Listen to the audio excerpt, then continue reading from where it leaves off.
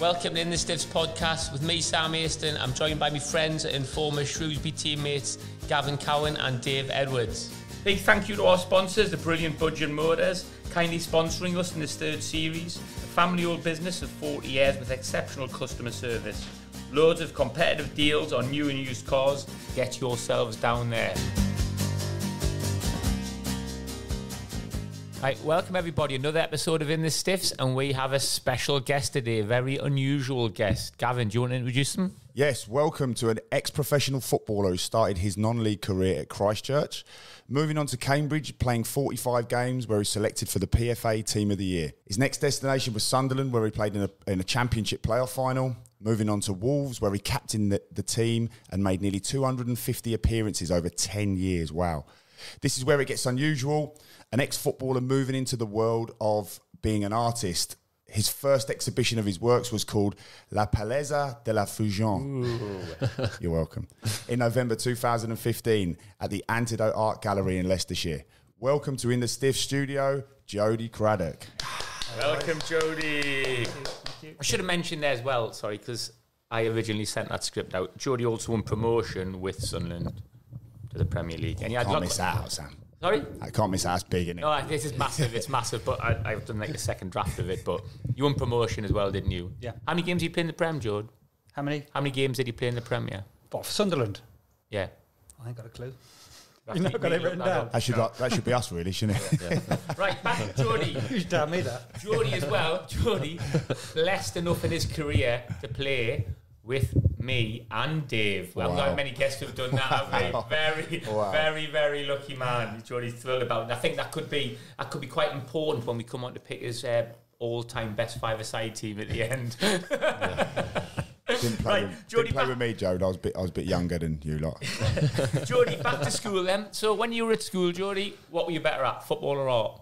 Oh, football, without a doubt. But you were obviously a talented artist at the same time. And that is because I didn't have a PlayStation, basically. If I'd had a PlayStation, I wouldn't have been able to paint now. It's as simple as that.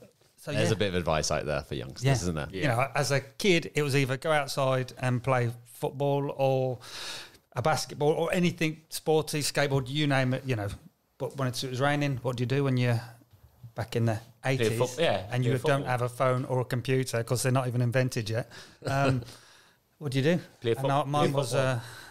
yeah, we can't play football in the house. So this is what you say all the time, though, Sam, innit? Obviously, being a head teacher, Sam's always saying, look, get them into the books, get them off their iPads and stuff like that. And although my kids will have bits and pieces, like your Evie as well, my Meadow is like, she's just a bookworm. She loves a book. So she goes to school, she's the best reader. Of course she is, because she's in books all the time. So it's not rocket science. Yeah, amazing. Yeah. Amazing. So you did well at school though, Jody, didn't you? Like, I remember you coming to Sunderland and I remember everybody was going, oh, Sam, there's another geek coming who did well at school. And I wouldn't say geek. I did my A-levels and I just kind of scraped through my A-levels. But I did my A-levels because I didn't know what I was going to do. What kid at 16 knows what they want to do? I wasn't at that age good enough to be a footballer. I was trying, obviously. So, yeah, I stayed on at school and did my A-levels. And luckily for me, football came about after that. It nearly came about during that. Bournemouth, Tony Pulis was at Bournemouth, and he wanted me to... So I've been to Bournemouth and had a couple of trials, and I played for their... What age is this? So this would have been 16, 17, so like that first year of academy football. And they said, come along, and I managed to do well in the trials, and they offered me the contract. I don't know what possessed me. I was like, I don't want to take it. I want to complete my A-levels because I think I've always had the thought process of I'm not quite good enough, so I need something to back up. And so, yeah, I did my A-levels. And then they said, ring us up after. I rang them up. And I don't know if it was Tony Puce's brother-in-law or something. He ran the academy and I rang him up and he just literally went, who? And I was like, okay, thanks, and just put the phone down. That was it. So that opportunity had gone and... Would you recommend people, because I did that now as well, I didn't do a scholarship, I did my A-level, same as you. Would you recommend that as a pathway now? Or do you think it's too difficult now not to be involved with football? You think about how much... I don't know, Sam. It's a really difficult one. I've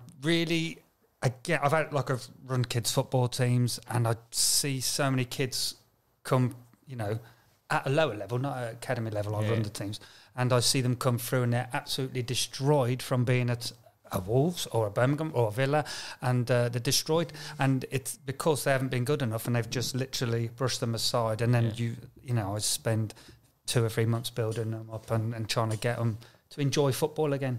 And so it's a real sticky situation. I think if some kids are just meant for it, and they just need that pushing. But I think as a parent, you have a big responsibility to say, look, you've got a very limited chance of becoming a footballer. It's under 1% chance that you will make it as a footballer. So go and enjoy it and do the best you can. But there's a very good chance it's not going to happen. So just be ready for it. Have a backup plan. Yes, and always have a backup plan. Do you think the late developers, so you come into football late, I came into football reasonably late. I was 16 before I signed for Shrewsbury. Sam, obviously you did. Gav, you went on your different journey as well. Do you think that's going to become less and less likely now with the amount of coaching that goes on in academies from the ages of 4, 5, that young, right the way through to 16? Those late developers, have they missed out on too much football? It will become less and less, naturally. But, I just think those players that come in later just have a more of a passion for it. I came in later for it, and I was thinking, what an opportunity this is. I cannot let this slip by. And you wringed every ounce of ability out of it. Every single thing I had, and kind of pushed as far as I could go. And that stayed with me my whole career. And that's where I got to. And I couldn't have got any higher. I couldn't have done any better than what I did. And that was kind of my peak, the limit I got to. Let's rewind back a bit then. So you grew up in the Bournemouth area, didn't you? And then you obviously had that spell. You decided not to go over it. You went into do your A-levels, and when you come out of that, how did your football journey kind of go from there? So I was playing at Christchurch. So at the age of 17, I was playing at Christchurch, which was the Wessex League, which is a semi-pro team, men's football, and it was that transition of playing. So I was playing Saturday afternoons, Sunday mornings, Sunday afternoons. That's what I was playing. So Sunday morning I was playing pub football, Sunday afternoons I was playing under 18s, and it was that transition, though, playing men's football just brought my game on leaps and bounds. As a centre-half, I just went from a kid to an adult really quickly in the terms of football. And, but there's no academy football then, no school of excellences or anything? No, nothing. I didn't even know it existed. That's mad, I went to Yeovil for trials to see if I could get used to write letters to teams, so I wrote tons of letters. Yeovil said, come for a trial. I didn't get in there. My mum says, they said I was too small. I'm thinking I wasn't too small. That's the blag, isn't it? Too small, you can write. The one thing, you can have a go at me about anything, you can't say I'm too small. You can say me touches off or whatever. It's the go-to for parents, isn't it? Yeah, he's too small. I'm like, he's 6'2". My mum didn't even watch me play. I just wasn't good enough. It was as simple as that. Yeah. So, it's that, I didn't, you watch kids now, they have a big leap from, I have 3 boys, 13, 17 and 19, and the 13-year-old, so you either get a kid that's tiny up against a massive kid because they haven't developed, and then they'll go again from 14 to 16, you'll again get that development. But at the age of 16, all those big lads that you do see in the academies, which are, bully football, the footballers, people, everything levels out, and at 16 then you really do see who's the footballers, and then you get your players that will... I mean, I see it now, my little boy's 7 and he's just starting off, and obviously you get a few dads talking about other 7-year-olds going, he'll play in the Premier League, and you're just thinking, that is the craziest I don't know how you can see it. You can't say it. I don't think you can at 13, 14, can you? Even Rooney, maybe at 15, he was a bit of a freak, and you think, and he's going to play, but you can't be saying it about 7 and 8-year-olds. No. That's a long journey. So you're playing at Christchurch. How long were you there for? Must have been about a season and a half. Yeah. And against men, this is against blokes. Lunatics, There's a sink or swim moment in there, Jode. When you're 17 and you come up against men, is there a sink or swim moment for you there? Because there's a lot of young lads, isn't there, that go up? I think when you're a kid, you just get on with it, don't you? Yeah, I think so. I just loved playing football. Yeah. I love so much. I used to ride my bike there I couldn't get there. I used to ride my bike to get there 5 miles. I'd have my suit on. Sweating like mad, isn't it? It'd be pouring down with rain. I'd have my suit on. And it wasn't just on roads. I had a racer. I had to go across the common to get there. Mud all up your trousers. I had to go across the common to get there. We've got to do some animation over the top of this, haven't we? It'd be brilliant. And I'd turn up and I just loved playing football. So, but the men were proper lunatics. Big, grizzly, so they hairy want arse to elbow me in the face, and so it was a sink or swim. I had to really adapt quickly. And I think It And were you quite slight then, were you? I'd imagine at 17? I think I was, yes. Yeah. I wasn't skinny by any sense, but I was Always like a big player. Playing centre-back. Yeah. But I was quick. Where else were you thinking, Dave? Left wing. I couldn't play anywhere else. In the 10. I couldn't play anywhere else. That was it, centre half or nothing. But yeah, it was adapt really quickly. So I was quick. So, I got to 28 and I slowed down a bit, but up to that point, I was really quick. So that gets you out of a multitude of problems when you're a centre half. And absolutely, yeah. Well, a great apprenticeship for what was to come, really, because then to move to Cambridge United into Division 3, and actually went on a free transfer. Yes. What from Christchurch? No contracts involved. There was no contract. My sign-on fee was I will give you a pair of football boots. So I don't even know if I'd signed a contract. So, it was one of them. But so how did that come about then? I suppose word gets about. There was a few clubs watching, a few scouts there watching. There's a scout called John Griffin for Cambridge, and just rang me up and said, come down to Cambridge, have a trial, and see how you get on. Literally the next day, Barry Fry rang me up from Peterborough, who Cambridge's kind of rivals, opposition, and he's like, come to Peterborough, and I'm like, no, I'm going to Cambridge like next week. He's like, nah, you don't want to go there, like you. I'm good like that Barry Fry, isn't he? I would imagine. I had a dealing with Barry Fry. He wanted me to sign for Peterborough at one point, and I was like, I'm in an hour in loads.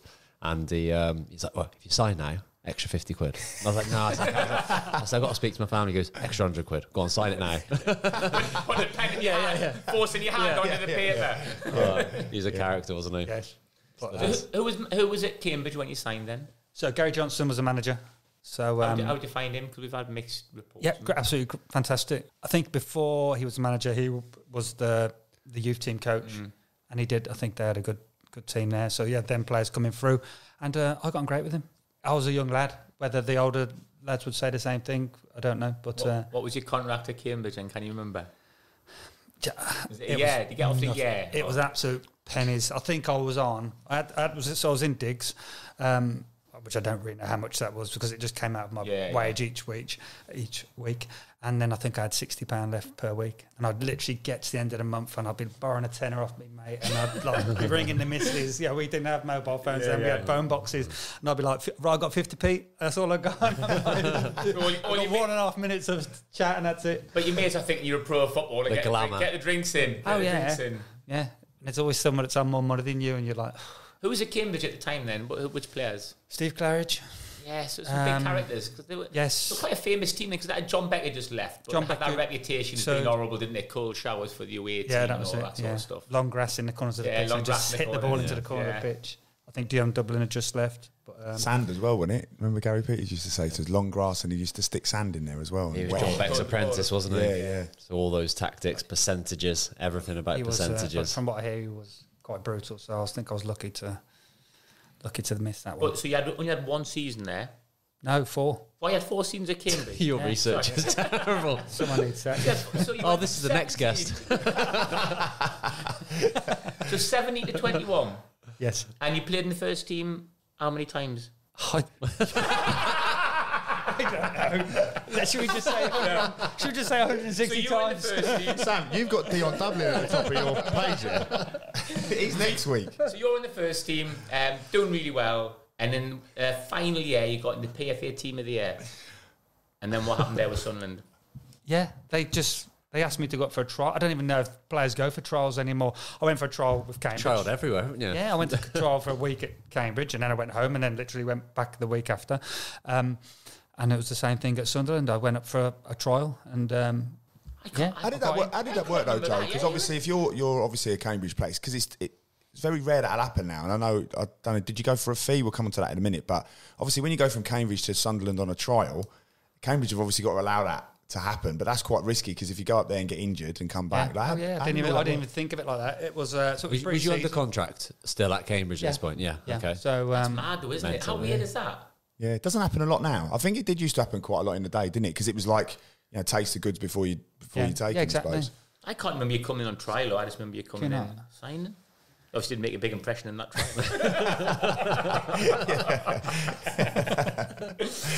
Well, how long was the trial then?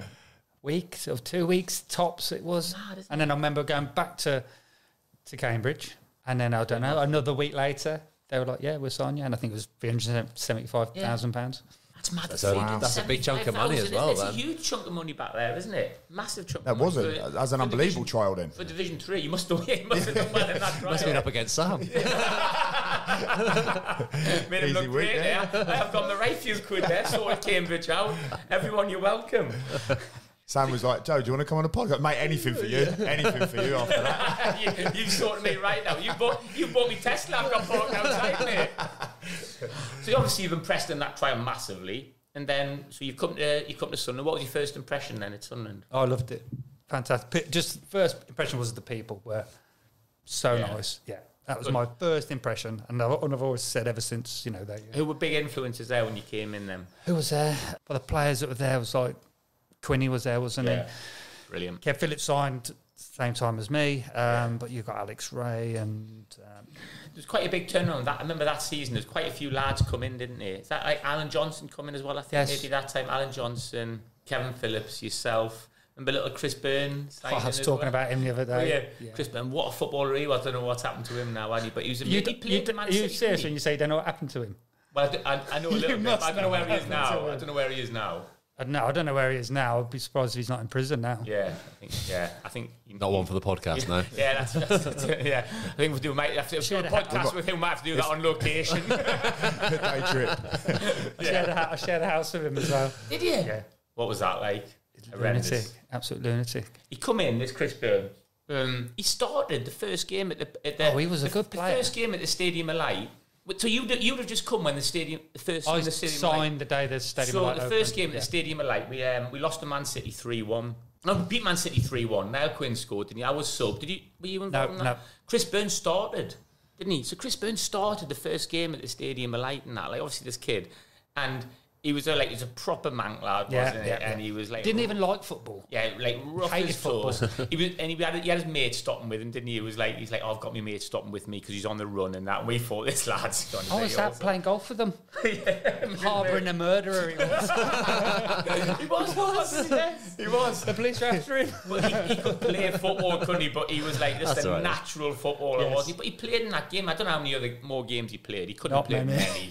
He couldn't have played many, but he was a loose. Got to find out what he's doing now. Yeah, I'm really intrigued. He's a loose cannon. But before you go on anymore, just moving from Cambridge to Sunderland and the Stadium of Light, you must have thought this is just incredible because what a stadium, especially when it opened. That was the first of its kind, really, wasn't it? It was so exciting at the time. So for you to go Christchurch, Cambridge to that, that's mad. I know it's crazy. And I was still a young lad.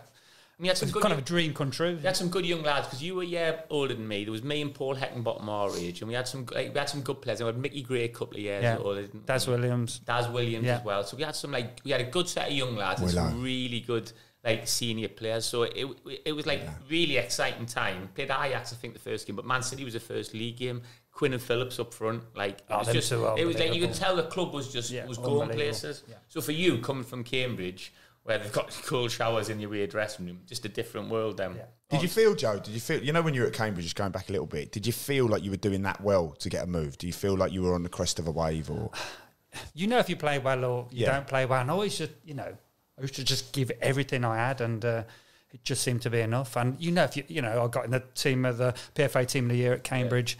So, I knew it was going well, but...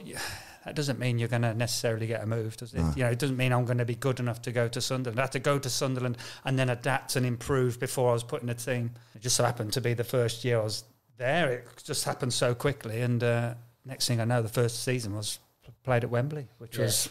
So that first season, we got in the playoffs, didn't we? And that was the cup final at Wembley. And... that was against Charlton, wasn't it? Yeah, the penalty one. But before we come on to that, before we come on to who scored 4 and who was marking him, we're going to come on to that in a minute. But up to then, Sunderland had really settled centre halves, haven't they? Like Richard Ord and Andy Maher, really experienced, and Peter Reid, because he was brave, he would just throw people in.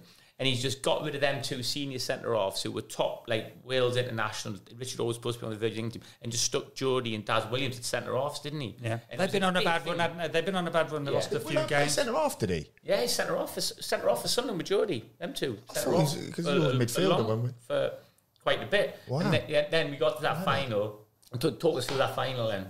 I've never watched that game ever since. I just it was 3-3 after, or was it 3 or 4-4 after? 4-4 it was. Yeah, and it went to penalties. And it's the Mickey Gray one, the penalty, bless him. Yeah. In that though, Joe, not bless him, because he had an amazing time off the back of it, because we went Iron Apple with him for 2 weeks afterwards, and he milked that beyond belief. He was crying in bars to get girls and everything. So don't worry about that. He milked it. I wouldn't worry about him. Yeah, he loved it. We were getting free taxis. Everybody feeling sorry from around London when we were going for drinks and that. He was all right. Don't worry about me. He was fine. Obviously, Mendonca scores 4 goals, and the narrative will be that you've had a stinker because you're marking. But did you feel in the game like obviously? You know yourself, like it's not all down to you marking him or whatever. Did you feel like you played okay? Or? Yes, I did feel I played okay. Was one of them goals one of the penalties at the end? I thought he scored a hat trick. I thought he scored 3. I think he scored 5. No, he did score 3. He did score 3. Because I think Sean Newton scored another one. The winger. Yeah. But Lionel Perez was in goal, wasn't he? And he was loose, and he'd come for everything. He's travelling with him. Yeah. He was crazy, like wild. And he come for one, didn't he? And missed it by a mile, didn't he? And we kept on getting back in it. I remember Nicky Sumby scored a good goal, but lost on pens in the end. Yeah. So it was tough. How did you feel after that game then? I was just glad I didn't have to take a penalty. Yeah. I think I was next. I'm thinking, Danny Diccio's saying, he's our centre forward, saying, I don't want to take a penalty. Daz Williams are thinking, he's not going to take a penalty. Yeah. The 26-year-old centre forward, take the pen. So it was either me or Daz Williams next. And that's Championship playoff final. Championship playoff final. That. So then after that, what happened after that then, following season? He brought another centre half in, Paul Butler. So that was me back on the bench, which is... I was still only a young lad. I'd only been there just that season. So, and then they got promoted with record points. Yeah. And I did play a few games, but I didn't play many games. And then when they went into the Premiership, which was an odd scenario. I played when they went into the Premiership instead. But you going up though with Sunderland into the Premier League, again, another milestone for you. Did you always know you were going to stay there and kind of fight for your place? I know it turned out well for you in the end, but was there, because you hadn't played as much that season, was there ever talk of you moving on? No, there was no talk of me moving on. I was still only a young lad, but it always seemed that I was always up against somebody every single pre-season. There was always another centre-half coming, as Emerson Tome coming in, and I partnered him. Stanislav Varga came in another year, Thomas Hammer another year, and I'm thinking, I just felt like I was always up against someone, but... I just... You actually went out on loan, didn't you, to Sheffield United? Yes, I did. That was when I was... That must have been that second season when they went into the Premiership. I must have gone, and Adrian Heath was there. And I really enjoyed Sheffield United. It was great. And good experience. Do you feel like that helped you to go back and then... It did, because I think that's when they brought Stanislav Varga in, and he'd had a knock on his calf in a game, and what's it called? Compartment syndrome or something, and it literally blew up, and he had to have a big operation on it. And I was back in the team, simple as that, and then I was stayed in the team. Because there is a narrative sometimes, if you get pushed out on loan, you feel like, I'm getting alienated here. But managers will go, I just want to keep you ticking over and make sure you're getting games and you're fresh to come back and all which that. I didn't mind, because if you're not playing football, I just wanted to play football. So I went, and I knew a couple of lads already from Sheffield United, and I really enjoyed it there.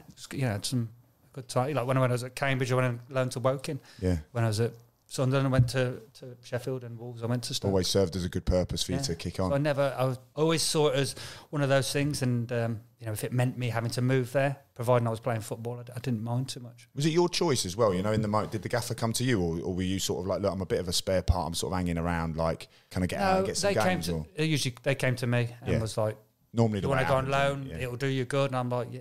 If I'm playing football. And again, though, just obviously that promotion with Sunderland, it's, there are players always say to me, it's always bittersweet when they get promoted to the Premier League, because players will always know that they're going to buy better players. And I'm like, yeah, but your stock flies through the roof. Like, you've got another club, like a club like Sheffield United, who are just like coming chasing you, saying, can we? Because they know that you've got what it takes to get promoted from the level. Yeah, exactly. But it gave me that opportunity to get more experience and... just pushed my game on, which it did, because then I came back into the team, and then I stayed in the team after that. Premier League debut? You remember much of it? No. Do you know who it was? No. Memorable. Do we? Do we know, Dave? Do we know? Just a blur. Who was it? We asked Wits to do the Premier League years.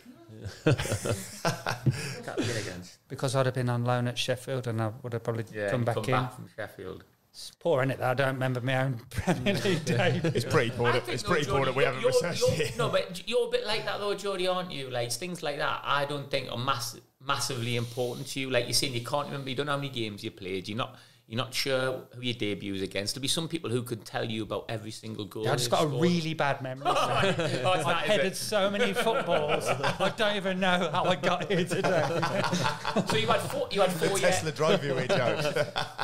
You had 4 years then, the Premier with Sunderland, up till 2003, then got relegated 2003, that would have been them. So you had Peter Reid as well. How did you find Peter Reid then as your manager? Old school. Ridiculously old school one. Old school. We used to have, like, when we used to play away, it would be full on, like, after the game, you'd have pizza or whatever, and everybody would be on the beers cans, wouldn't they, on the way back? Yeah. But the team spirit then, it was unbelievable. Incredible team spirit. Everyone was together. It was brilliant. We finished 7th in the Premiership twice, didn't we?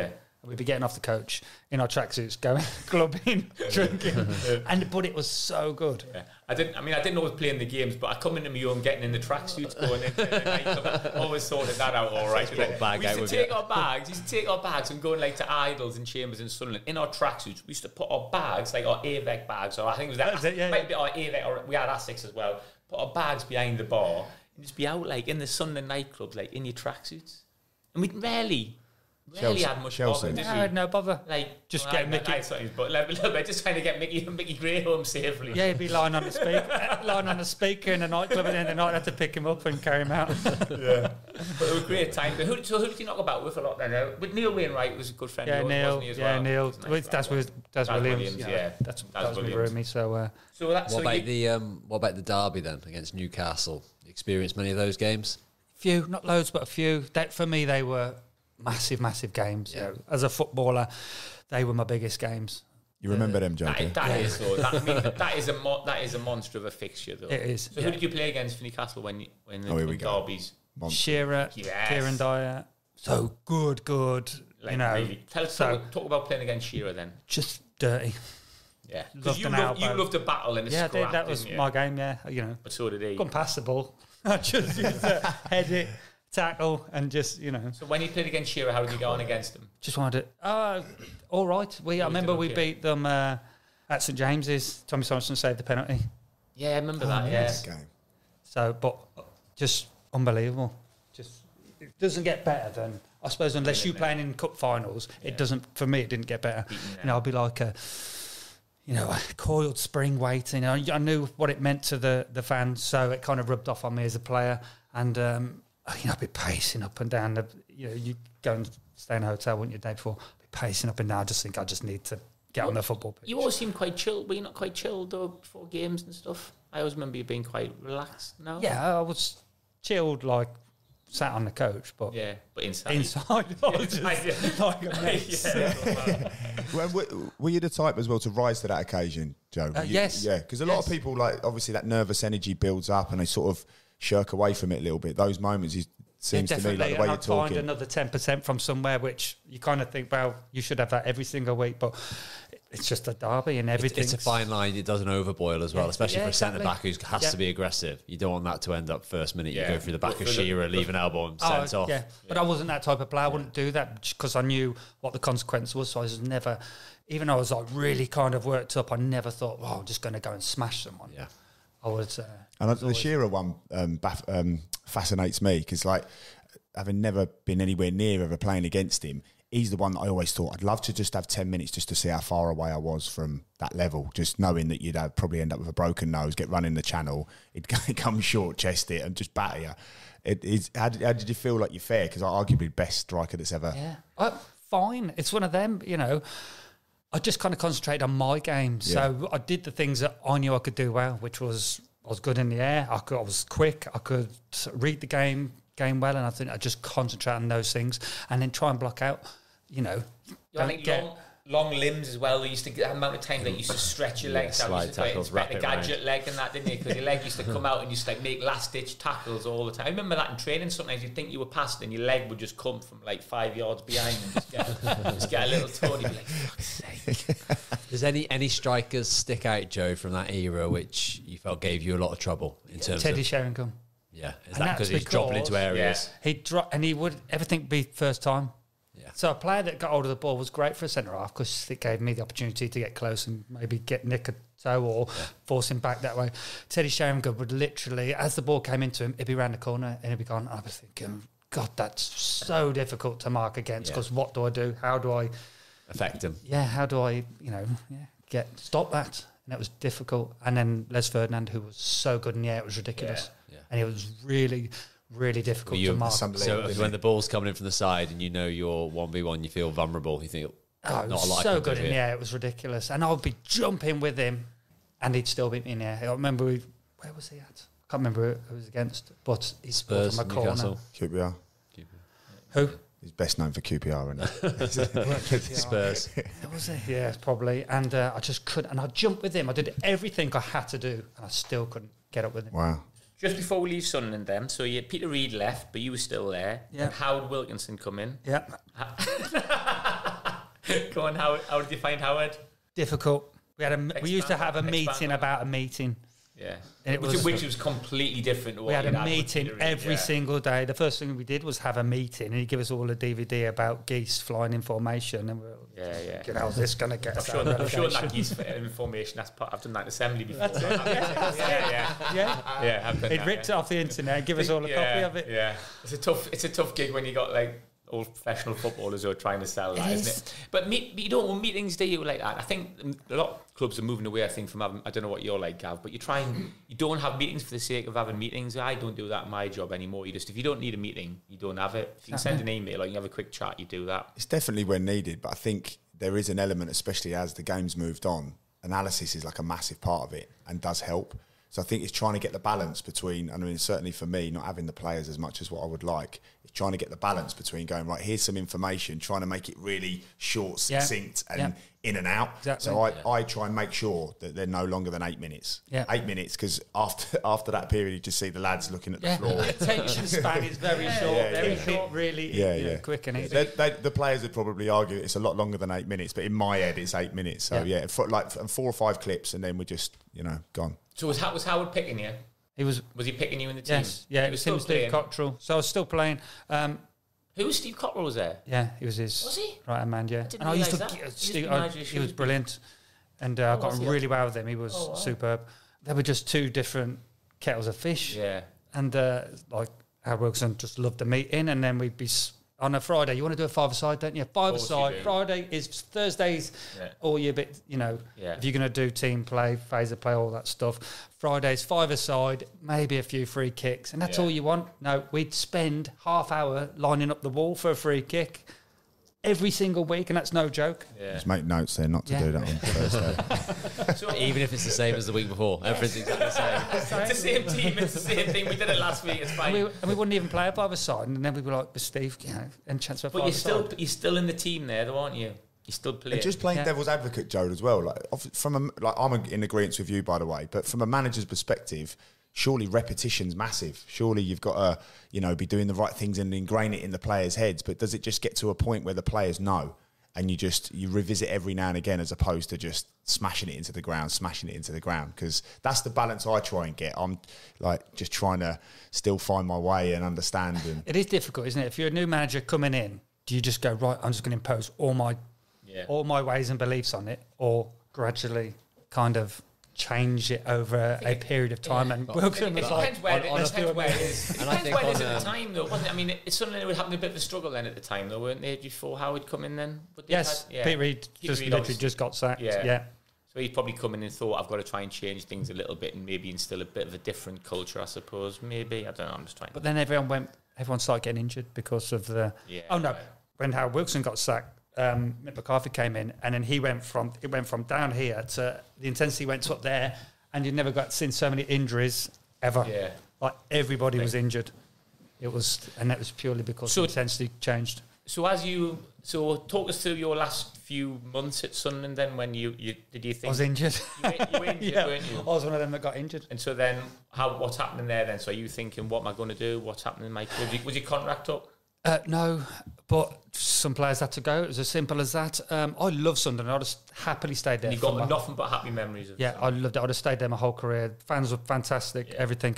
But it was just one of them. They just wanted to offload some players, and I was one of them. And it gave me the opportunity to stay in the Premiership, which who wouldn't as a player? So where did you finish that season? Can you remember? Were you rock bottom with Sunderland, or were you fighting towards the end?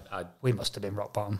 I'd long gone by then. They were getting out. They started getting out of the deadwood then. Never mind the real deadwood. that had gone a couple of seasons before, hadn't it?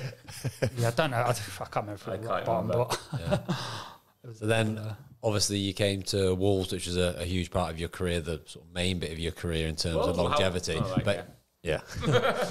of time then. Yeah, was there any other teams on the cards at that point, or was it always Wolves once they made contact and got the fee agreed? Not that I can remember.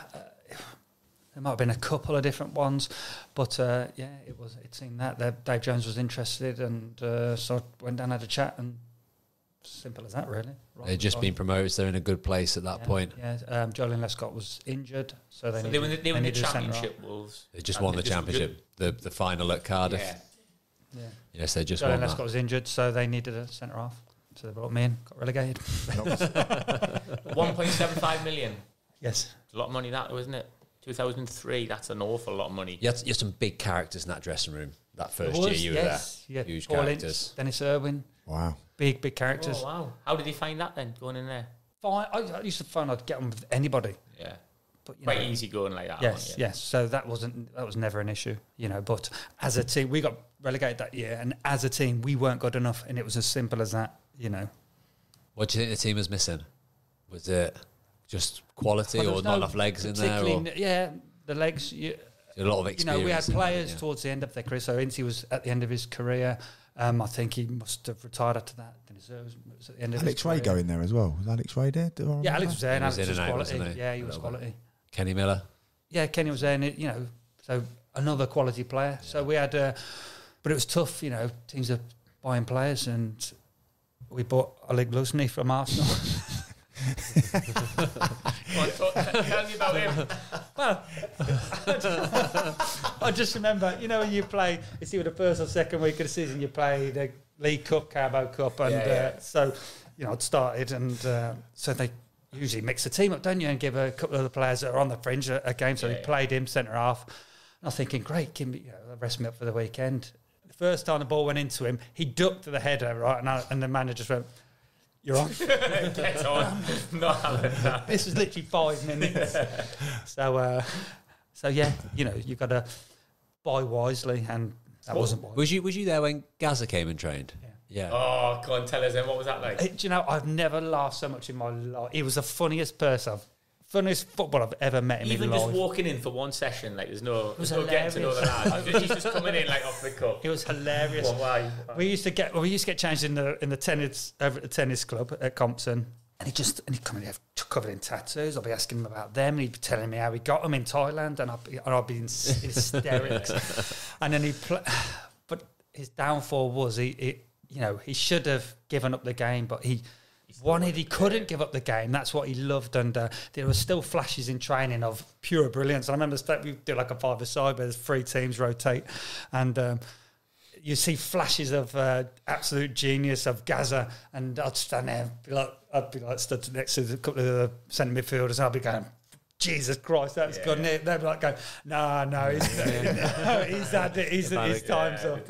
But and I think he played a reserve game, and he just couldn't do what he wanted to do anymore. And I think that was it. I think killer from. So he just come to train, really, though, wasn't it? Just to try and get himself back fit. That was it. And he was fun. I used to play head tennis with him in the morning. He was just had me in hysterics. Yeah. But he was a genius, and I saw flashes of that, which was nice because. Wow. How was Paul Ince as well? He can be a difficult character. Was he all right with you? Yes, absolutely fine with me. He was a very strong character on the pitch, and I felt he struggled in that Premiership year. I don't think he got injured and then he didn't. That was kind of him. That was finished. But I think he did struggle in that Premiership year, and the game for me personally was too quick for him. I got an absolutely fine for him. and with him. Just unfortunate. It's just age, though, isn't it? There's nothing you can It do. is. It catches up. You saw that when I played No Testimonial, Dave. Saw it when you played in Jody's. So there's an exodus of players going out the door at this time, Jode, and then you're handed the captaincy. That must have been a real proud moment for you. It is. I think that's kind of... I was captain at Cambridge and Sunderland and Wolves. It's kind of a nice thing. It's a way for the manager to say, I trust you. You're going to go out there. I think, when I've run teams, like kids' teams, you give the captaincy to someone you can trust and that will kind of lead by example. I was never a screamer on a shout. Was that Dave Jones who gave you that, or no, Dave it was Jones? So you McCarthy. got relegated from Premier League under Dave Jones, and then Glenn Hoddle came in. How was he? Proper football man. So I think that season we drew so many games. We lost hardly any and drew so many games. It was really weird, but we just couldn't score goals. And I just think Glenn was trying to manage a Premiership team. We weren't a Premiership team. We were a Championship team. And I think that's where the difference was. He was expecting us to be like Premiership players, and we weren't. We were Championship players, and we just couldn't score goals. And I don't know what the stats were, but we drew so many games, it was ridiculous. And what was Glenn Hoddle like in training? He used to join in, didn't he? He used to join in training, and he'd always try and put one in the top corner from outside the box, and the lads would be sliding in, smashing. And he did it one morning, and he got it on the edge of the box, and he stuck it in the top. I don't know who was in goal. He stuck it in the top corner. It was like you devastated. Heard a pin drop on the pitch. It's like me at Brackley. Did the lads having him though? Did the lads like him? He's another one. I got on okay with him, but I don't know. I think it was mixed. Some did, some didn't. It was mixed. He divides opinion a bit, doesn't he? What would be the reason why they wouldn't, Jode? He's a bit strange, though, isn't he? I mean, obviously, he's come out with some incredible comments, didn't he, that have been... Yes, he did have his ways. It was slightly odd. I was sat in a physio room once, injured. I had a bag of ice on my knee, and he come in and he put his hand on my leg and was like, so what exactly is the matter? And I was just thinking, I'm about to start laughing here because I think I've got a big bag of ice on my knee. And my knee's really sore. It's me knee, Glenn. Your knee. But he had his funny ways. But, hey, like I said, I got on with most people and... as long as I did my job and got on with it, it was okay. So that was the season with Wolves. How did you get on that season then? That was the first one in the Championship. I think we just missed out on the playoffs. So and you played all that season. I think captain, I did, pretty much, yeah. And then and was it the following season then when Mick came in, or was there another year after that? Well, it was the following season. Glenn Hoddle with Stuart Gray. He was brilliant, Stuart Gray. I really got on well with him.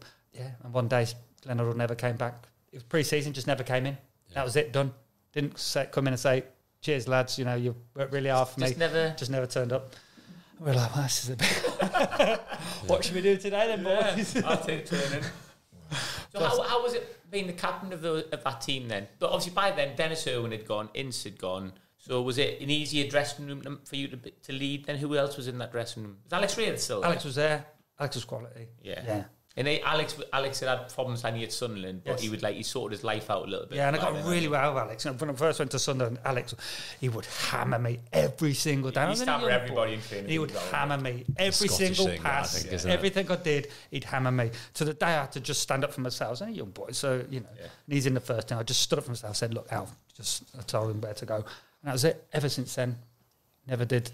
Brilliant. I love that though. It says a lot about him as well. There's a lot of people like that. We had carried as something like that who they would get on. I mean, there was a lot of that in training, wasn't it? Peter Reid was like that as well. Everybody would get on everyone's case, but the young lads could easily shout back. I remember having a bit of fun. Phil Gray was there. I remember having to go. Nicky Summerby I had a big bust up with Chris Makin and stuff. As a young lad, but they'd all take it, and Peter Reid used to like it.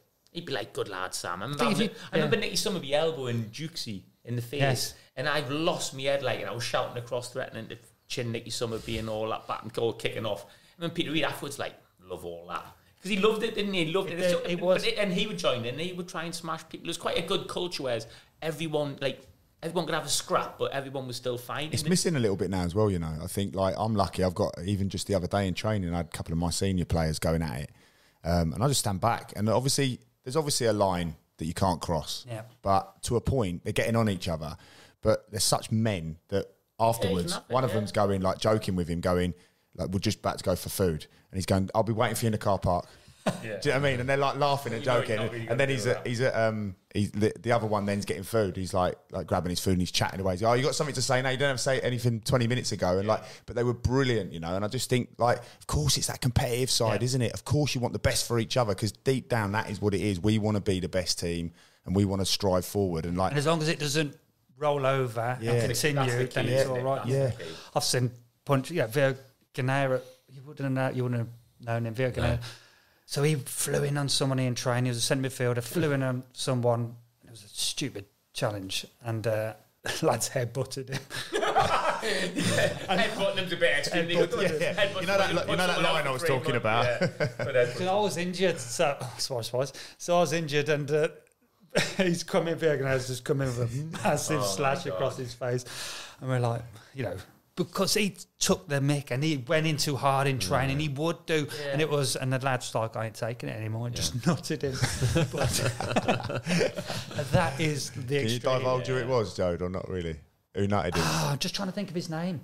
I can picture him. I can't think of his name. It wasn't someone. It wasn't like a player that was in the first team playing. So Wolves again the following season. So he reached the playoffs. When did he get promotion with Wolves then? Under Mick McCarthy.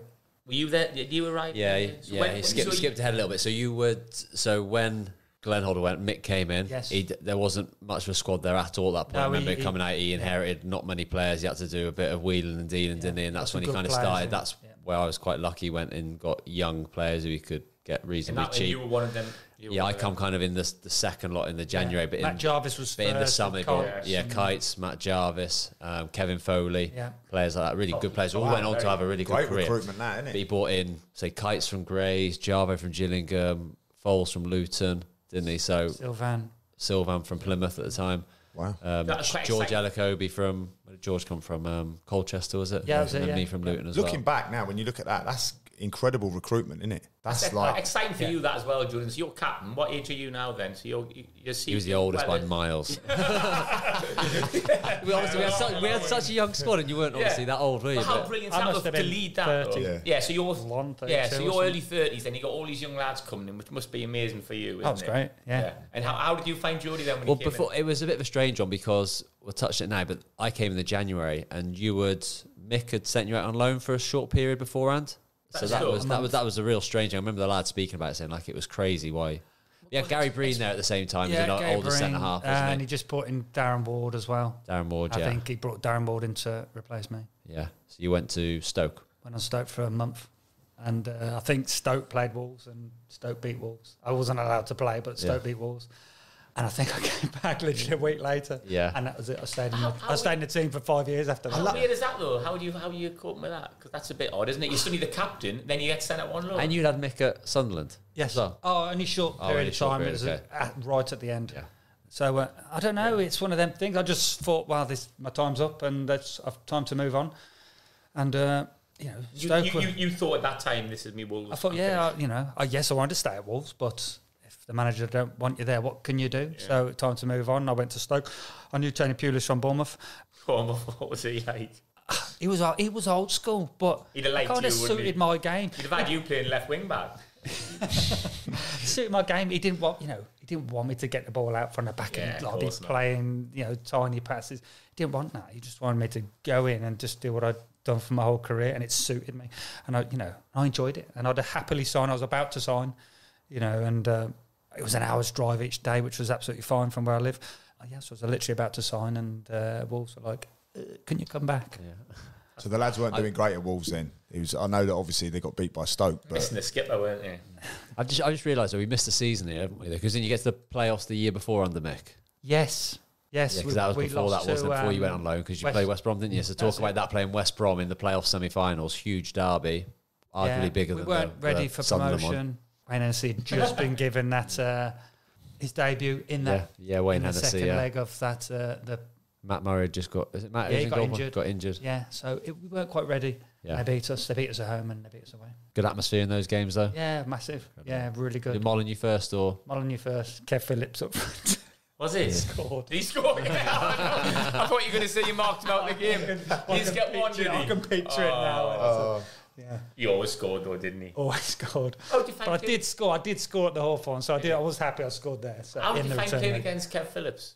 He's very different. Yeah, hard. tough. You know, I used to prefer just playing against the big lads, which I'd have a good battle with. It was the small lads that would, you know, back into you and make it really difficult. You can try and jump over the top, it's a foul, isn't it? Yeah. So they'd back into you and want to get the ball into their feet, and that's what Kev did, and that's what was really difficult to mark against. He was quality. So where are we now? So going back now, so then you've been out on loan, so you've lost in the playoff semi-finals, you've come back in the pre-season, you've gone out on loan to Stoke. I can't think of the time period of where it was. That's the timeline, because I came remember the Premier League debut. So obviously it was me and Gabriel in that playoff game, and Mick McCarthy taking Gabriel everywhere, so he was always going to be first choice.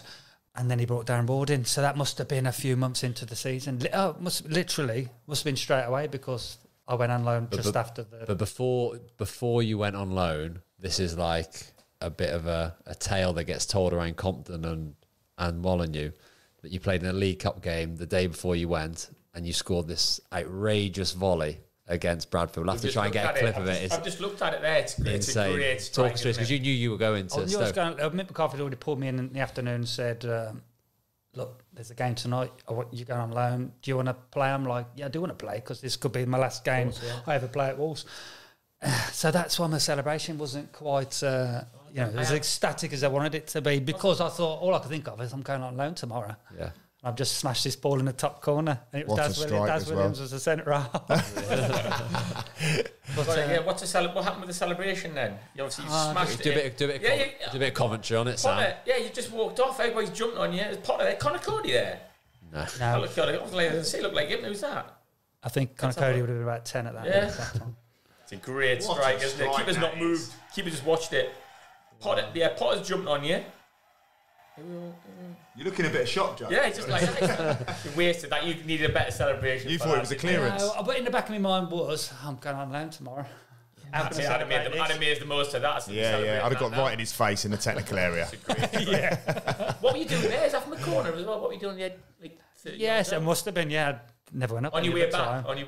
And it got recycled and went back out for a cross, and then just came back in. Great strike. And I thought, you didn't want to bring it down. Smashing it. No, I ain't going to bring that down. Why bring it? I'm centre half. I'm going to bring that down. Smash it as hard as I can. Great goal.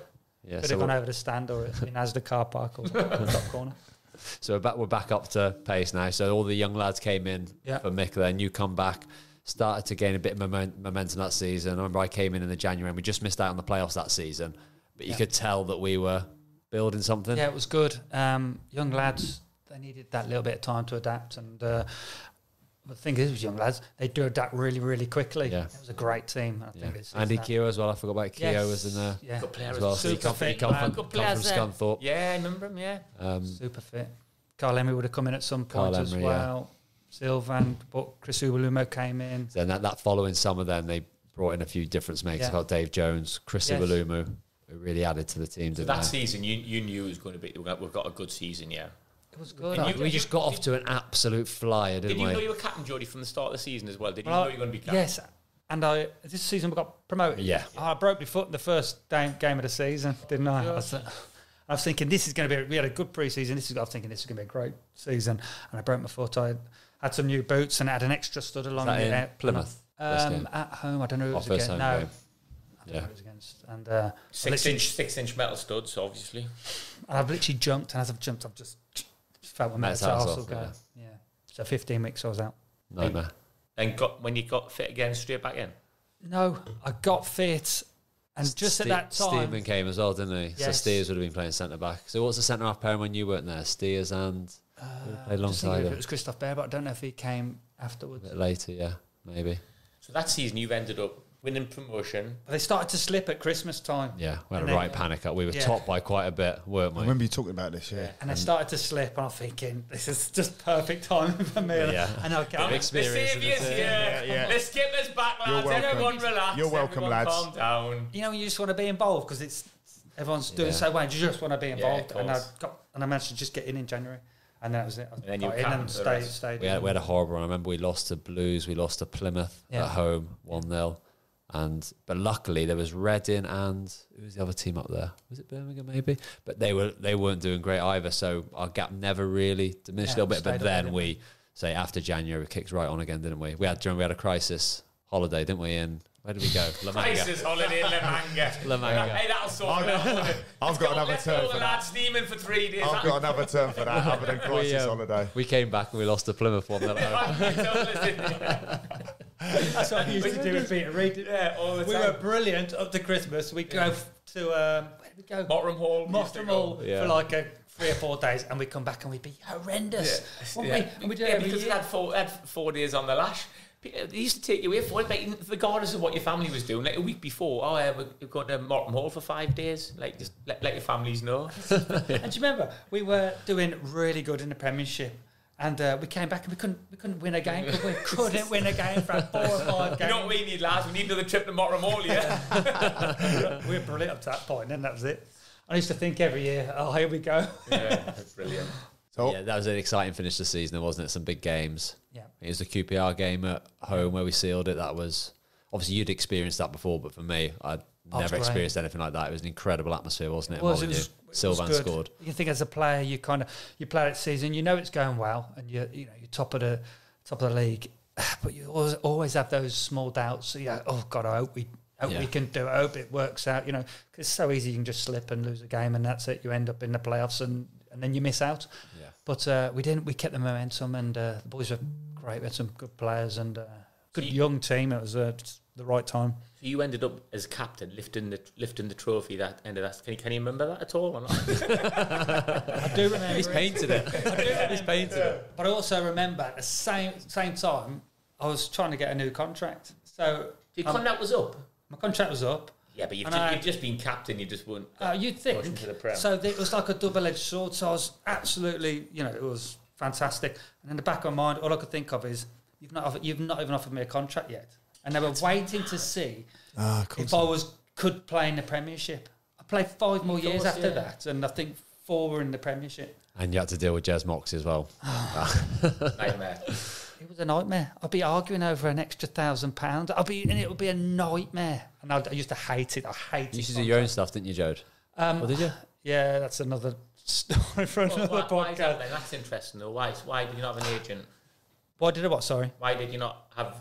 Well, in the end, I used the PFA because I had a agent, and when I first moved to Wolves, all I said to the agent was, "How much money did you make out of my contract?" I wanted to know, and I think that's pretty fair. How much money did you make out of me? They just wouldn't tell me. And so I went to the Wolves and said, "How much money did you pay for my contract?" And they wouldn't tell me. And I went, "Right, you don't. I don't want anything No to do." transparency. And from that day on, I just used the PFA. Yeah. and they were good. Yeah. Who knows? Yeah. Could you made more money? Do you think if you'd used? I don't know, because I was an older player. I always seemed to be battling for 1 year. I'd never get anything else. There you go, there's 1 year. I'd have to prove myself every single. Yeah. That last 4 years, I had to prove myself every single At this year. stage, what, you're 32? I would have been, yeah. Yeah. So they'll you think, can see from their point of view a little bit, can't you? There's no loyalty in football, though, is there? They're not going to go, well, Jody's done brilliant. He's got his promotion. He's been the captain. Let's give him 2 or 3 years. It's never going to happen, is it? Give you 1 year. Yeah, because you're every getting time. old. Yeah. I remember a bit of advice you gave me, Joe. It always sticks with me when I was in contract talks and started to speak to you. Or Joe was he was the most experienced player in the squad. I always speak to him about these sorts of things. I remember you saying to me, well, I said to you, I said, like, I know so-and-so is going to be on so much money. He's going to be on that much money. I feel like I'm a bit undervalued. And you said to me, there'll always be people on more money than you. That's football. Yeah. You just got to be happy. Don't think about anyone else. As long as you're happy with that amount, sign it. Yeah. Don't think about other people. And you've got to bring it back to yourself. Yeah. And then if you're happy to sign it, just get it done. Yeah. And that's something for the rest of my career, which I took in. Just try to not think about other people and... If you do it, what's he going to do for me and my family? Right, I'm happy with that. Because otherwise you spend your time being jealous. Yeah, exactly. Yeah. Just ego, isn't it? Ego. Whereas actually, I'm fine. I'm doing really well. I've got a really good wage. My family are really happy. Yeah. Obviously, it was all resolved. You're back in the Premier League, captain, scoring goals, and I think you were PFA Player of the Year that year. Am I right? Supporters Player of the Year. Sorry, PFA Player. That'd have been some accolades. That'd have been. Just because we were talking about. Because we were talking about PFA. Sorry. Yes, so Supporters Player of the Year. So what a year, what a time for you that must have been. It was good. It was going right. I enjoyed playing football. I was found as a centre half. I know I got slower as I got older, but I got more experience. And I used to find it quite. I'd be quite comfortable in the games, and I found it quite easy. The Premiership, was easier to read. The Championship, and like, I always find when we played FA Cup games against a lower division team, and they were so unpredictable because you'd be marking your forward, and all of a sudden the defender would just smash it over your head, and I'm thinking, I'm just chasing balls. Whereas when you're in the Premiership, all the players in front of you, and it was just, I felt comfortable, it felt good, and I could cope. Even, fans were like, oh yeah, he's too slow now, he's 33, 34. But it never mattered because I just used to read the game. Bossing me around in front of you. Yeah. Edo do this, Edo do that. Dave, get in here, Dave, get on the forwards toes. Yeah, but that's what I'd say. That's what I say to the kids now when I'm coaching. Yeah, as a centre half, boss everyone around in front of you and do as little as you possibly can do. Get him to do all that running so that ball doesn't even get to your player. Did you notice the difference at all in terms of the difference in the Premier League? Because obviously playing in it in the early 2000s, so now playing it in 2009, 10, 11, those sorts of years, a lot more foreign players. Is when Man City started spending all the money on the likes of Robinho, Adebayor, all that. Did you notice a significant difference in style of play, types of players you're up against? Do you know what? I always just found it really quickly. From that very first. Just trying to think of my first. I still can't think of my first Premiership game. But I remember playing that very first game and thinking, "Oh my God, this is so quick!" Yeah. It's like from the Championship. It's a great division, and it's really, really physical, which suited me. But when as I went to the Premiership, it was super, super quick, and there wasn't like I could never found a split second to just relax. It was like you've got to be on it. I don't think mentally tired after the game. Yeah, mentally. And that never changed, and it was always, I'd always look at my games in terms of, right, who am I marking and how am I going to mark him? So, and they always seem to be, all the centre forwards always seem to be really, really good, and it never changed my whole career. It was all how are you living your life then, Jody? You're 33, playing in the Premier League, obviously. Diet's completely changed from the Peter Reid days. I presume you're not having 8 cans of McEwen's on the way back from a match and all that now. So what? So you're eating all the right stuff, drinking well, stretching all the time, doing everything you can. So you've had injuries as well. So you're living fantastic. And I think you have to do that as a footballer now. Then, weren't like when I was back at Cambridge and players would come in at stone overweight, and I'd be like, oh, what? Even now they're like, what's going on here? Yeah. But I'd eat really well. I'd just, be really strict, but I wouldn't be so strict that I couldn't, have a drink after a game on a Saturday, providing I didn't have a midweek. So I was super strict in everything I did. I enjoyed going in the gym every day. I'd be in nice and early, do the gym, train hard, and relax. Absolute model professional. Yeah, honestly, amazing. Even as a kid though, you were quite good like that, weren't you? I think that was a good professional at Sunderland. I wouldn't for a young lad at Sunderland, you sort of lived probably a better lifestyle than some of the other young lads. But the reason was it was the fear of failure which pushed me to push and do the best I could. And I thought, well, if I seen so many players not grasp it and take it and really try, and I'd be going and we talked about Neil Wainwright, great lad, good footballer. I'd be trying to drag him in the gym every day after training, and he just wouldn't have it. And I'm thinking, why? Because you need this. It's really good foresight, though, Joe, to have that, because there's so many of them now, and I'm in and around it, and I'm watching, and I'm doing. You could just be doing that little bit more, and you could just be doing that. So at that young age, for you to recognise that and know that that's what you needed to do to achieve that's still a lot of credit goes to you for that. And that's why Jody says now he reached his potential. Yeah. Whereas I think there's not many footballers who can say they absolutely reached their max potential. And I would say you probably did as well, Dave. Wouldn't you as well? But I genuinely learned so much off Jody. Like for us young lads, he was like the perfect role model. I think Joe does himself a disservice at times saying that he wasn't that good a footballer. He was an unbelievable footballer. He played in the Premier League. You don't do that by not being a top player. But at the same time, you did make the absolute best out of your career. And every morning I used to go in, you'd be stood on that cable machine, the gym, mate.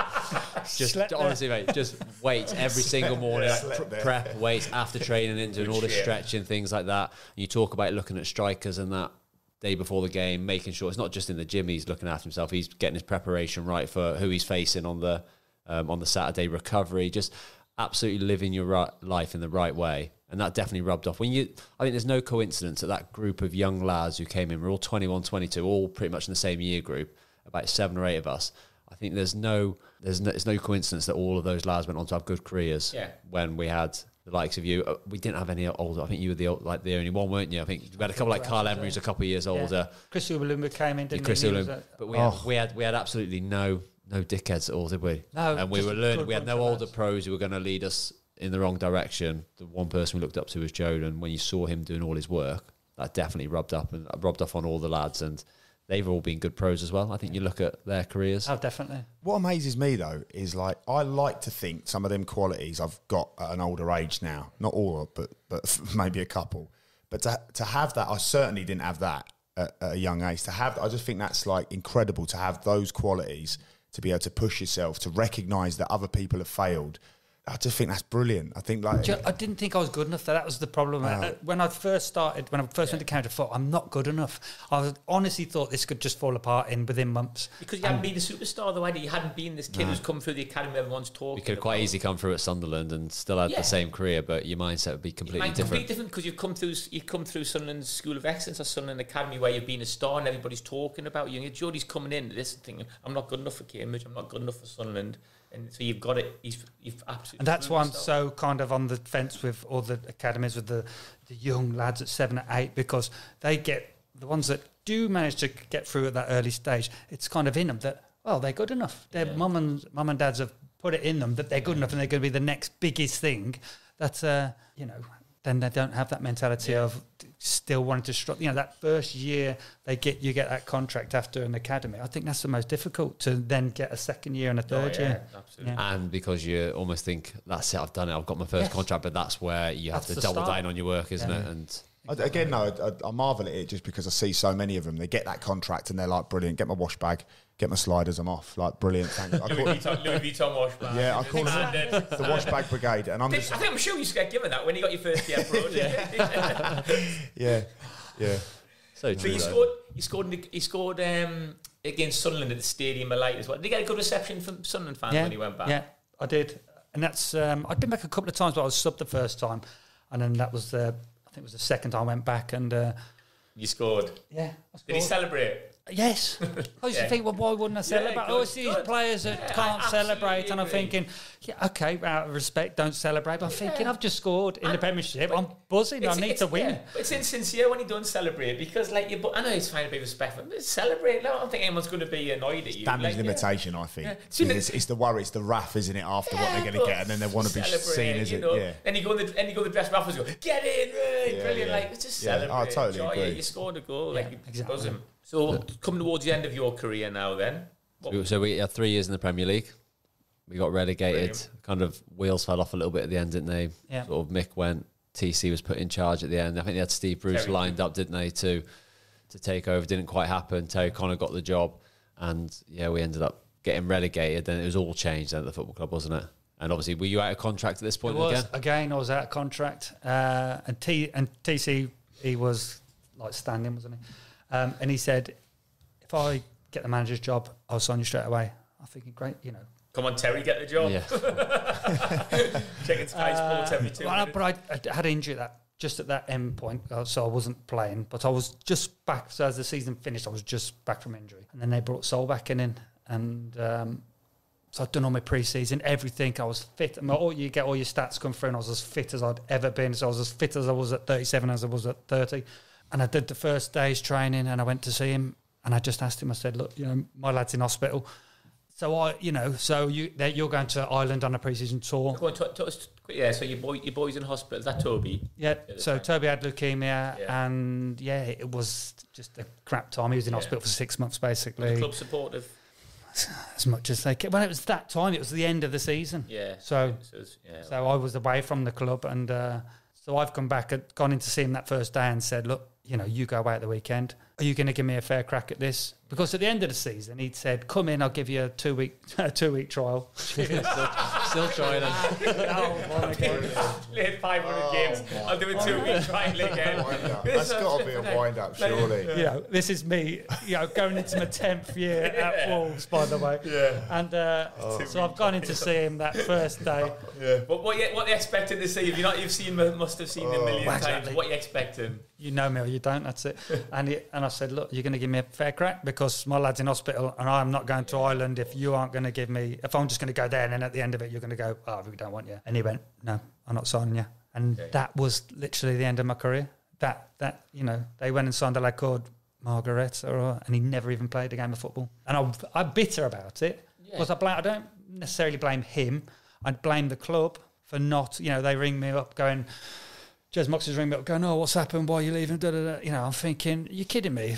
I would have signed for pennies. I'd have signed for virtually, I wouldn't have signed for nothing, but I'd have signed like a minimal contract to play.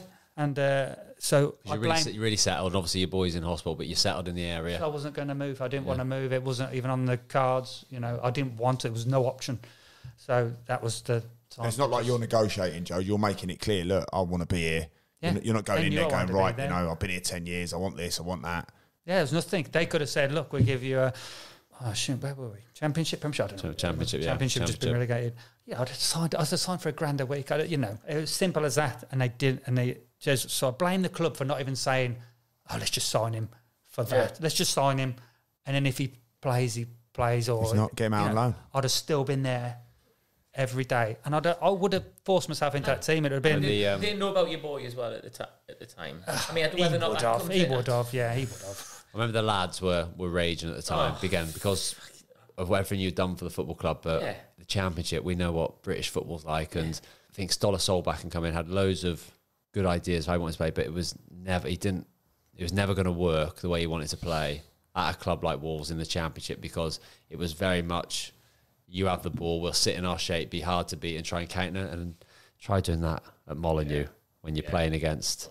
So especially, I remember who we play at Molineux? Some lower teams like who had just come up from League One, and they're absolutely bopping us, and we just sat in our shape waiting for, and the crowd would go mental. But going back to Jody, the lads weren't happy at all, and I think it was the beginning of the end. I think for Stoller Solbakken, because he went and then brought in 5 or 6 foreigners, didn't he, on decent money as well. There were some good ones in there. Brought in Bakary Sakho, who did well, but I don't think he ever really had the lads on board after that. 100%. And he lasted till January. But he's your mate, isn't he? He's your mate. He's having a horrendous time. You're thinking, he's been a great servant at the club, look after him. And he'll play, 100%. And he'll play. 100%. Even if you don't start the season. Yeah, it's not a sympathy one. He'll add value. I genuinely think I could have made an impact. So how are you and your family coping with that at that time then?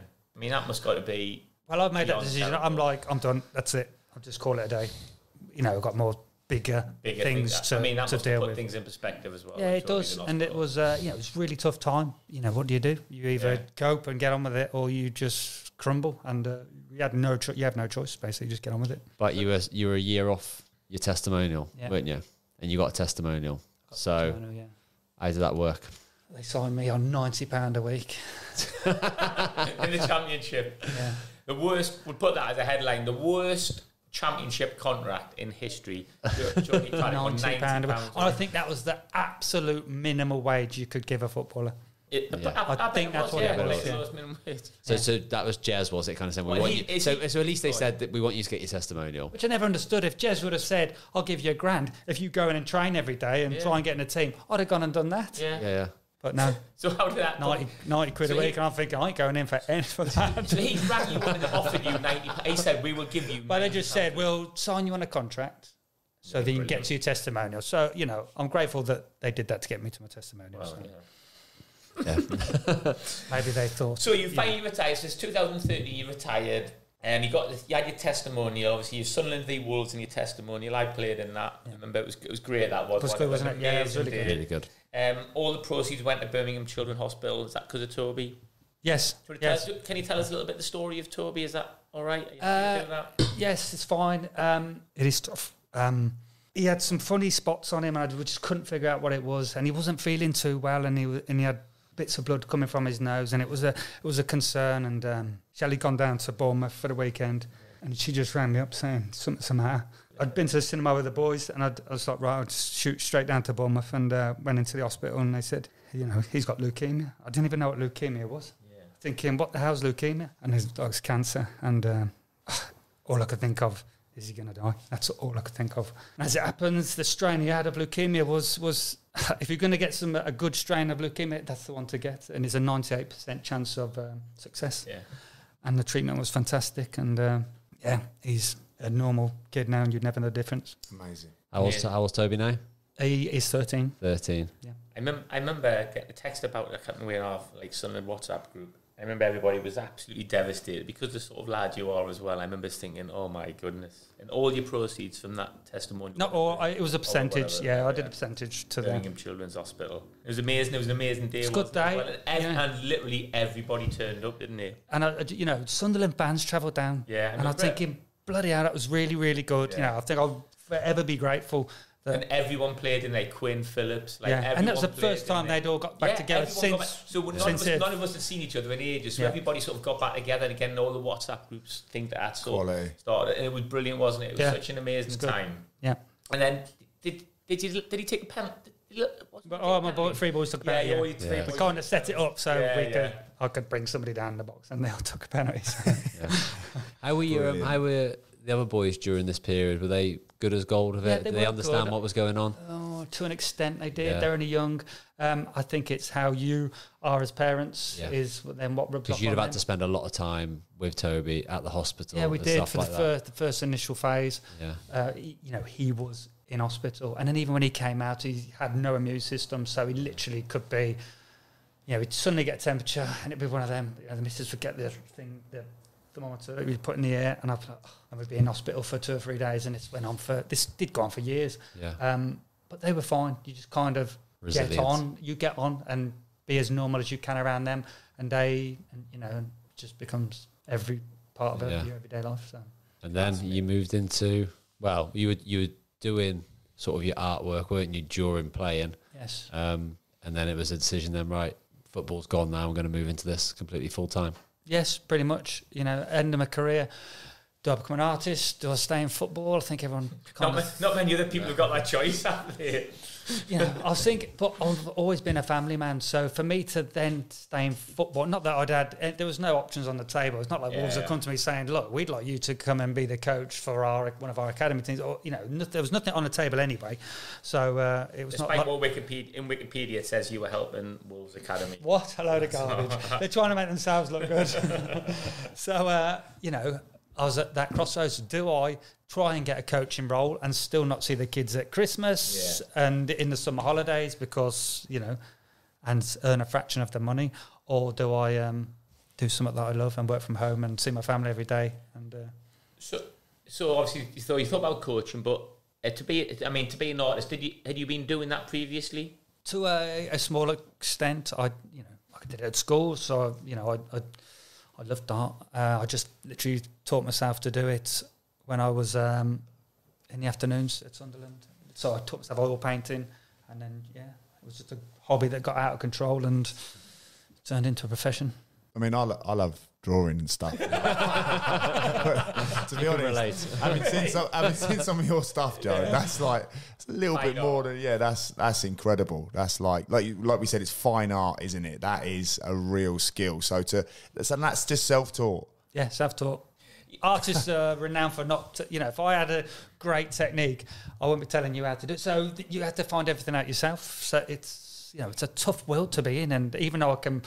Why is it? What do you mean? Why is it a tough world to be? Well, I can paint whatever I want, but selling it's a different kettle of fish altogether. It's really difficult to sell stuff. Did you have the same doubts like you did with your football in terms of once you thought you were going to go into the artist world as a profession? Did you have those doubts? Am I good enough? Is it going to sell? No, I just kind of knew. I knew it's a kind of a different scenario because you haven't necessarily got to be a great artist to sell your paintings for. Fortunes of money, which is a really difficult for me. It's a really hard part of the art world because I'm doing fine art, photorealistic stuff, and I'm thinking, that I've had to really teach myself that, and it's taken years to get there, and it's still really difficult to sell it, and I'm not making fortunes, whereas I see some stuff which is literally slapped together in minutes and charging 40 grand. So that's frustrating. That's a really frustrating part of the art world, and I was a footballer, so. Does it get frowned up? No, not really. It's helped in certain scenarios, but in being taken serious in the art world, it's difficult because, look, he's a footballer trying to become an artist. My work has to speak for itself. So tell us about your working day then. Normally, so are you working? Do you have set working days or set days? Yes, the studio's in my house, so I'll take the boys to school, come home, go up in the studio, and then every day.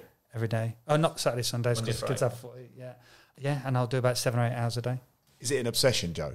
I love it. Yeah, I love it. Even if I couldn't sell it, I'd still do it. So I love painting. And what's been some of your, inspirations? Like, is it just like one of them where you just be in everyday life and you'll think, oh, yeah, it's exactly what it is. Yeah, I have a certain range which I take to art fairs, and which that's kind of my main stuff. But then I have other stuff which I'm an artist, so I can't just do the same thing every single day. I have to kind of push and do other things. But like I said, I have a main stuff, and then I have other bits and bobs. So other things going on. So will you go up like just in the studio and just go, right, I'll be working on this today, and then the next day this, or just how you feel?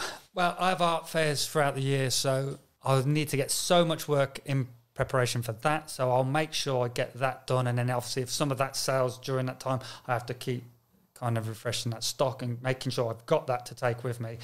And then if I get those breaks in between commissions, so I'll do commissions. If I get those breaks in between, then I can concentrate on the other different little things, which, I think as a business I need to do, because not everybody wants this one type of picture I do. So then I could do commissions and try and take on, I need to catch somebody else's attention. Not everybody likes that picture, so they like this picture. So, at different price ranges. So it's a tough business to be in. What am I getting for my Rapunzel sketch and my Homer Simpson? Are you getting anything in the market for that? There's just no market for that. Because if you speak to my youngest daughter, we should be doing an auction on them, because she's buzzing off them. It's like a tall ginger Tony Hart. As long as you ain't Rolf Harris. Yeah. So, when you have an art fair, is that like invite only, or can me, no. Dave and Gav come? So an art fair, as in anyone can come in. Yeah, everyone can come in. Is that an art fair and exhibition then? Pretty much, yeah. So you rent out the place, you have all your... You'll say get 100 artists in a nice venue, you will pay for your area, and you will go along and try and sell your stuff. And it's a tough world to be in. Yeah, because you've got thousands of pictures and you just want one person to come in and spend their money on your stuff. And obviously you have prices on all your stuff yes, as well. Yes. But can people obviously pay you as well, don't they, as well, saying like commission? So I might say, right, can you paint a picture of me, Dave and Gav, and we'll give you whatever. Or do you then, we see with a picture of us and you say that it will cost you pretty much someone will go £1,000, whatever it is. Exactly. So you go in and say, look, if you want something this big, yes, it's going to be a couple of grand. Look, I also do miniatures, which are £100, but I'm limited to what I can do on a miniature. So have all your lots of footballers asked you to do stuff for them? Some, not loads, but some have. So we could do. That'd be good, wouldn't it? Yeah. What do you do about getting out there, Joe? Because for me, I don't know about other people, but I'd like something for me. I'd love that, like for my family, or whether it's an old football picture or like something. Try and make your nose look smaller. Yeah, we better do that, Joe. That's why. Take 2 inches off my forehead. That's why I'm behind the mic like this, Joe. That's why I sit like this. Wits always tries to get me on the angle, but I'm always like this, like moving around. No, but yeah, I just would have thought that they'd be coming out in their droves, like a fella footballer, ex-footballer. Yeah, but footballers don't. It's not. Yeah. But when you've got a family, you've got a home, and surely that'd be real niche. It's not a footballer's world, I don't think. Footballers has got tons of money, and they want to. I don't know. They've got nothing to spend it on. This is what I mean. Ego. Yeah, but it's not would Joe not want a picture of him coming for a cross, like on his landing? Like done by Jody Craddock, an ex-footballer. Some do. I've done some, but I think half the time it's like the missus that takes control of what's going in the house. And So it doesn't even come down to the footballer. I think it maybe once every time, and it's like, I need a picture. I need a present for the missus. That's kind of, but it's a funny world. Footballers, they have so much money. I would have just thought go out and look for I'm sure. I just thought you'd be inundated. Do you do anything to get out there, or is it just within the? I use social media as much as I can, which is a really, really tough thing. Also, so where can we get hold of you on social media? I do them all: Facebook, Instagram, what else? LinkedIn, TikTok. I do everything. Is that what the handles are? Craddock Art. Yes. Yeah. Oh, you'll find if you just Google it, you'll find it easy. Like I do TikTok. I do one post on TikTok. And it got 3.7 million views. I'm thinking, mate, this is it. Next post, 250. I'm thinking, what's going on? Yeah. What is happening? It's a really... We've got our media guys, Evolve, shout out to Evolve, isn't it? Media guys who are going to try and help us do that, because it's the same thing. We want to try and get ourselves in the stiffs out there, same as yourselves. So they'll be tapping you up, Joe. We'll help each other. Amazing. So what does the future hold for you and your family then, Jody? What's happening? What's your plans? What's happening? You've got your 3 boys, all great, healthy, most important thing. Just to be a family and enjoy it for as long as possible. You know, my oldest is 19. I don't think he's moving out of home anytime. but it's that, isn't it? It's just... Have you left enough hints, Joe? I've got a 19-year-old. She's not taking the hint. No, I think then, why would you move out of home at this age? With everything that's going on in society, you know, why would you? The cost of everything, because you just wouldn't do it. So I'm just a family man, and that's it. You know, I help run my kids' football teams. I'm involved now with the men's team on Saturday afternoon, who's one of my older lads now plays for. So I do coaching and that, and I'm involved in that. Gym in the morning. Gym 5:10, I get up to the gym every morning. It's ridiculous. Why are you doing that then? Well, my lad works in Brum. He's a jeweller, so he has to be in at Brum at 7:30, and the train's at 10 to 7. So I'm thinking I can't go to the gym at the end of the day because we get the kids football every single day. So I'm like, well, if you want to go to the gym, we need to go at get up at 5:10, be in a gym for 5:30 and work for an hour. And so he's doing it with me. Mindset, The other lad's at school, so he's 17. So I'm like, if you want to come to the gym, you need to go at 10:00. So he's coming as well. So it's hard getting up, but you don't need to do it, do you? But you do it. Why do you do it? Well, he also wants a lift to the train station, and he does drive, but he don't want to park and pay money at the train station. So he wants me to drop him there. So things you do, innit? So you go together though. That's quite a nice thing then. Yeah, father-son thing to go and do. Yeah, it's a fascinating story then, Jody, isn't it? 'Cause I mean, obviously, I don't know any footballers who become an artist, but and even your route into football is different, isn't it? And also your mentality as a young lad to like you say. I mean, the biggest thing ever, I think, for anyone is just to recognise their potential, whether that's playing for the Dun Cow or whether it's playing for Man City. And all you want is your kids to recognise their potential, and you've done that through your mentality. And your mentality is still the same. Now, you know, getting up at 5:30, you don't need to get up at 5:30. If you put a few extra pounds on, it's not going to make much of a difference, is it? Really, in the grand scheme of things. But for your mind, like, you like to do it. I do. Yeah, I like going to the gym. I've always gone to the gym, so it's something I can still control. Yeah. Yeah. You know, I couldn't just think, no, go and run a 10K. I just couldn't do it. But I can control going to the gym, trying to get stronger, just trying to look after my body the best I can. You know, I'm getting older, so as you get older, you're trying to control more, you know. Without embarrassing you, Jode, this is only the second time I've met you, and the lads speak really highly of you, and everybody I've ever come into contact who speaks of you, and obviously I know the story of, you know, your career or whatnot. Everybody I know, and again, like Sam says about your testimonial, and I was really intrigued about you being here today, as with Connor Cody, because the lads speak so highly of him as well. But you've just not been a letdown. You know, you just come across as the most lovely, humble, class act of a guy. And really inspired me today on a few things. Just things like getting up and, you know, being in a routine and following your passions and maximising your potential, which is something that, you know, we should all strive to do. So it's been brilliant. Yeah, I appreciate that. I think that's just how I've looked at things. And what an influence on Dave and those other lads. What a big figure in the story of Wolves, isn't it, as well, Dave? And it could have quite easy if we'd have had the older pro at Wolves who was a bit of a lad who was out all the time, things like that. We could have quite easily jumped on that as well, if that makes sense. But I really do think you modelled that generation of Wolves players coming through. Me, and then I took that right throughout my career then, and I think that's probably why I maximised what I was doing as well. Off the back of that. I didn't. I think you're so similar. I think in so similar what you've done. You say Jody's a big influence on you massive. doing that. Right, important bit now. You've got to pick your 5-a-side team or players you played with. Now, this is going to be really difficult, Jody, for you, I think. Not because of me and Dave, Sam. Yeah, well, maybe Dave, but not me. But go on, who would you have in goal? Who's the best goalkeeper you played with? Bear in mind, you had Lionel Perez, Rash, Thomas Sorensen. He was very good, wasn't he? Yeah. Matt Murray would have been in. Matty was quality. And I think Matty could have played for England. He was absolute quality. You know, providing he improved on his kicking, he could have played for England. He was really good. It doesn't matter when he can throw it as far as what you can throw exactly. it. Exactly. Probably had it. So maybe Matty Murray, just because he was so imposing in the box. Yeah. Big call, that, isn't it? Yeah. Thomas Sorensen around. Thomas Sorensen was quality as well. Yeah. I just remember playing alongside Matty and just thinking how good he was.